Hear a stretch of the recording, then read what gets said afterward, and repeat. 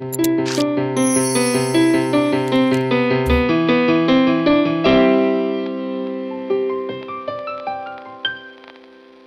challenges that we're facing in our culture today, in the world, requires not more knowledge, it requires highly creative people.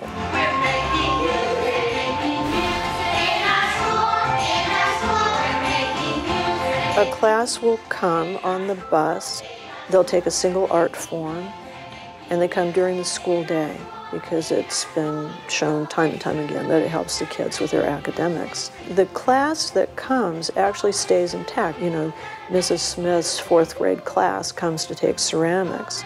That's an unusual partnership. It's the only one in the country that I'm aware of. We have a unique way of approaching creative development here.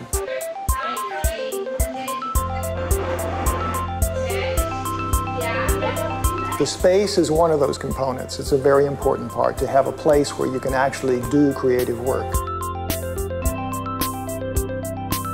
You can work on any scale, any size, huge murals, gigantic sculptures. We were built because the arts were being eliminated from the California curriculum, and not just California, but all over the country. When it comes down to it, the arts are still seen as an expendable frill.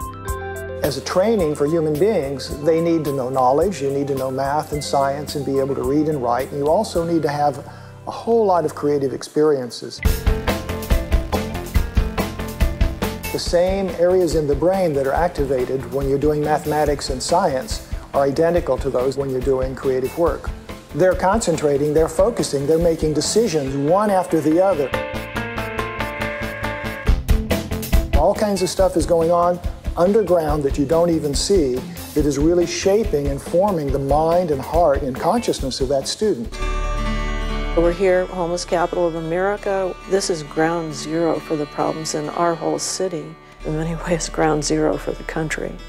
The children that we're working with are the highest poverty, the most at-risk children in the country.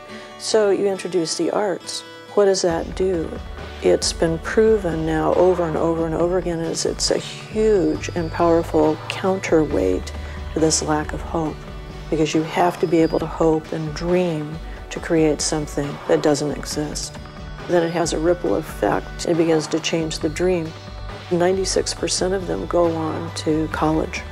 And that's in a neighborhood where 75% don't graduate from high school.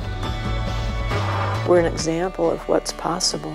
If we can do this in Skid Row, imagine what's possible throughout the world.